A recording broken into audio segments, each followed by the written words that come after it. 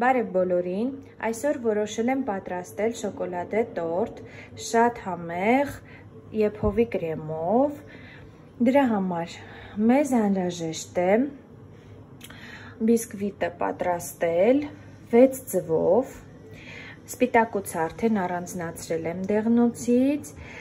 մի պտղունց աղ, 200 գրամ շաքարավազ, 200 գրամ ալյուր, կես թեյի գթալ փխրեցուցիչ, 1 ճաշի գթալ կակաո։ Եփովի կրեմի համար մեզ անհրաժեշտ է 4 ձու, 2 ճաշի գթալ ալյուր, 200 գրամ շաքարավազ, 100 գրամ կարագ, մի փոքր վանիլին և կես լիտր կաթ։ Սկսենք բիսկվիտի պատրաստումից։ Նախ ասեմ, որ ձուն պետքա լինի անպայման սենյակային ջերմաստիճանի։ Սկսում ենք սպիտակուցից։ Սպիտակուցը լցնում ենք տարայի մեջ, ավելացնում ենք մի պտղունց աղ և սկսում զանգել։ Սպիտակուցը սկսում ենք զանգել ցածրից մինչև ամենաբարձր աստիճանը։ Սկզբից միացնում ենք ցածրի վրա, մի փոքր զանգում ենք և կամաց բարձրացնում ենք աստիճանը։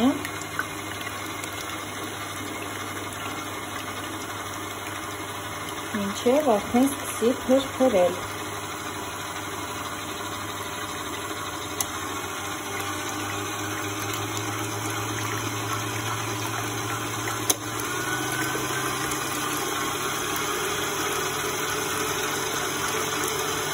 Մի փոքր կզանգենք և արդեն նոր եմ ավելացնել շաքարավազը, էլի քիչ եմ ավելացնելու։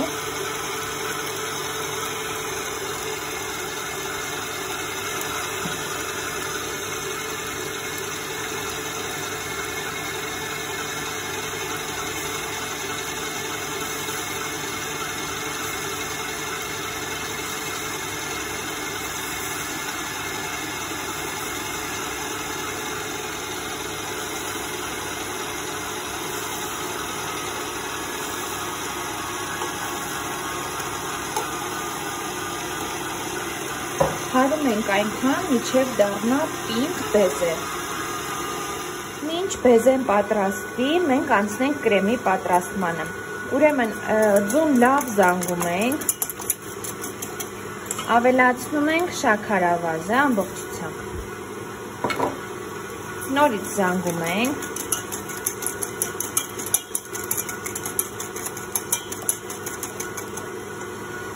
Ավելացնում ենք վանիլինը,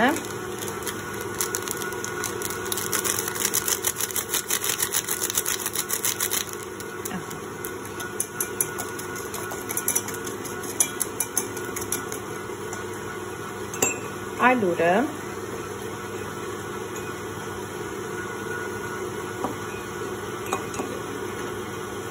երկու ճաշի գթալ,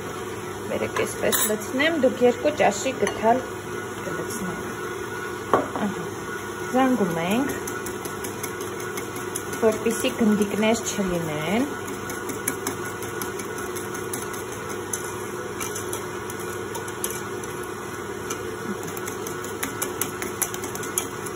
Ձուն ալյուրի և շաքարավազի հետ լավ հարեցի, տեսեք ոչ մի գնդիկ չկա։ Հիմա ավելացնում եմ կաթը։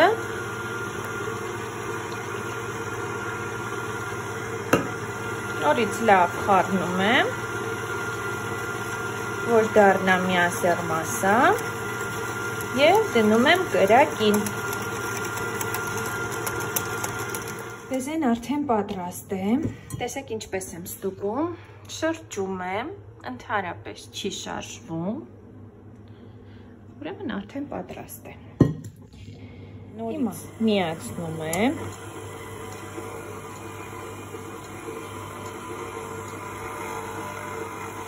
Ցածր արագության վրա և դեղնոցը հատ-հատ ուղարկում եմ բեզեի մեջ։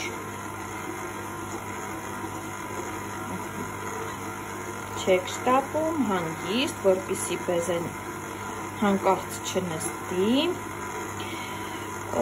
Նաև առանձին զանգում են որոշ մարդիկ դեղնոցը, ես երկու ձևով էլ փորձել եմ, բայց այսպես ավելի լավ է ստացվում, ասեմ ձեզ։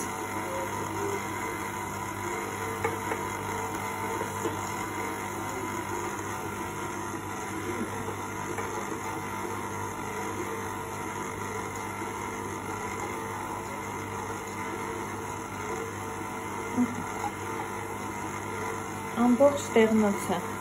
տեղափոխեցի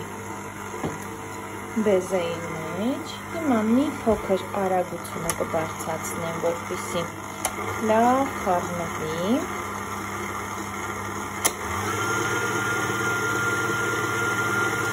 Ահա, այսպես։ Հիմա նորից հետ իջացնում եմ արագությունը և քիչ-քիչ ավելացնում եմ ալյուրը։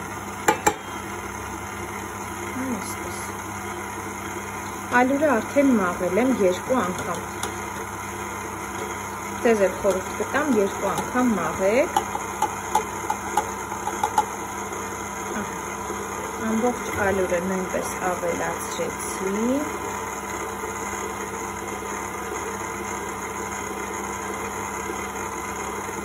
Հիմա նաև 1 ճաշի գթալ կակաոն և կես թեյի գթալ փխրեցուցիչը կմաղեմ։ Կարող եք անմիջապես ալյուրի հետ մաղել կակաոն, որ առանձին ինպես 2 գործ չանեք։ Բարձրացնում եմ արագությունը։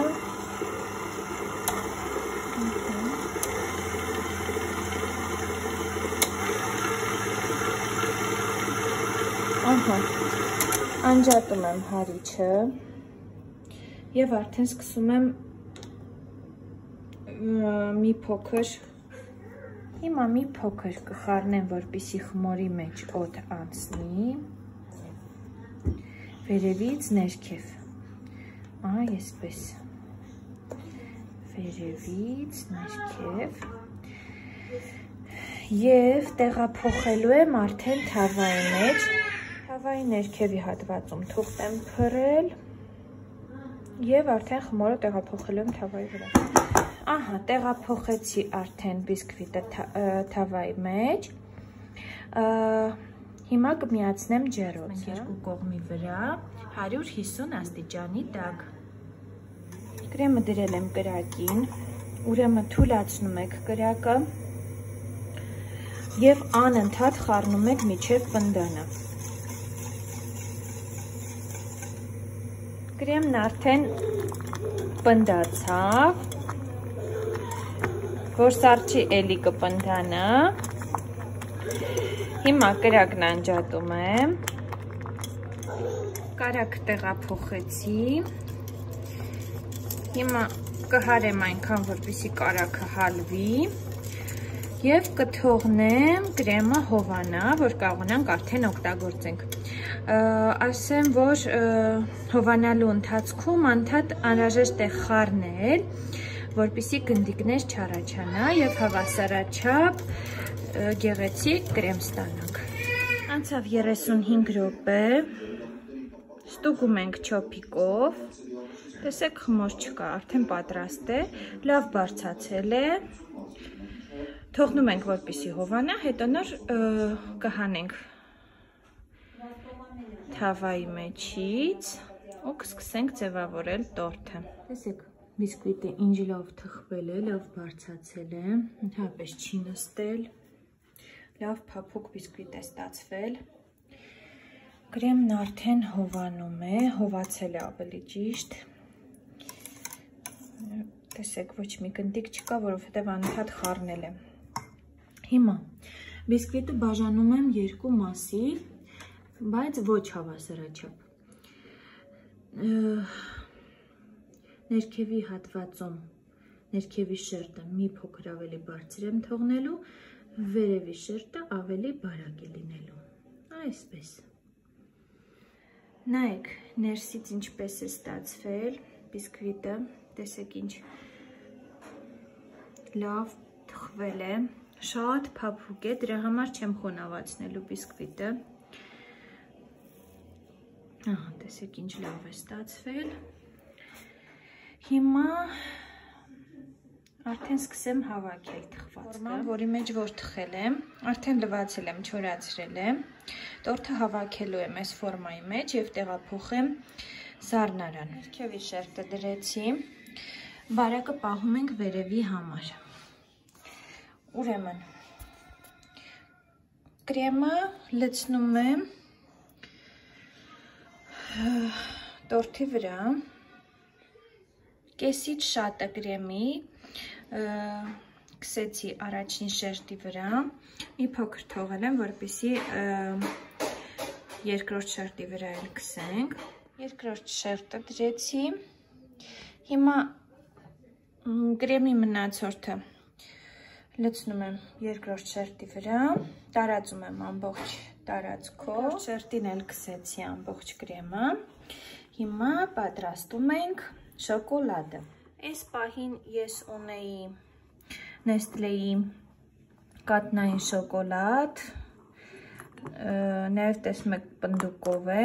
ոչ մի խնդիր չկա, պատրաստելու եմ այս շոկոլադից և ձևավորելու եմ,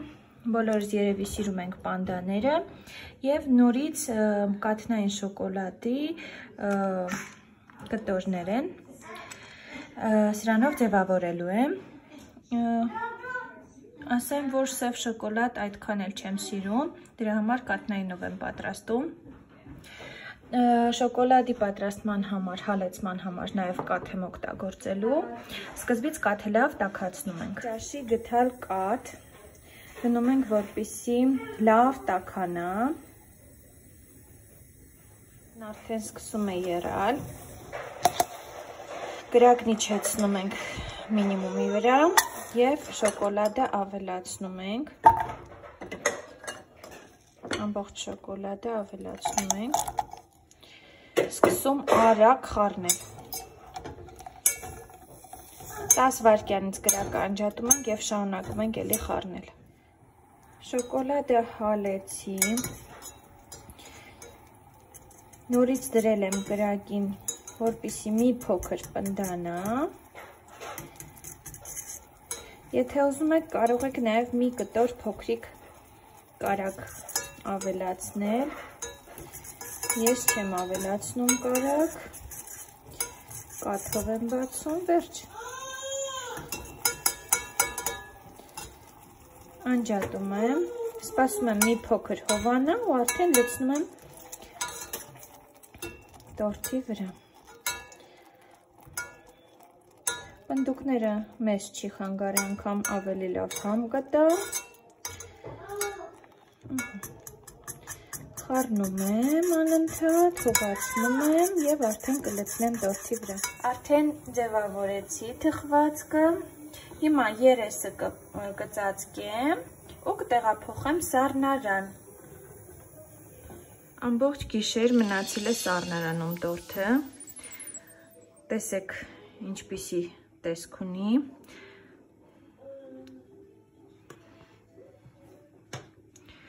փորձեք պատրաստել, գրեք ձեր մեկնաբանությունները, բոլորիս բարի ախորժակ։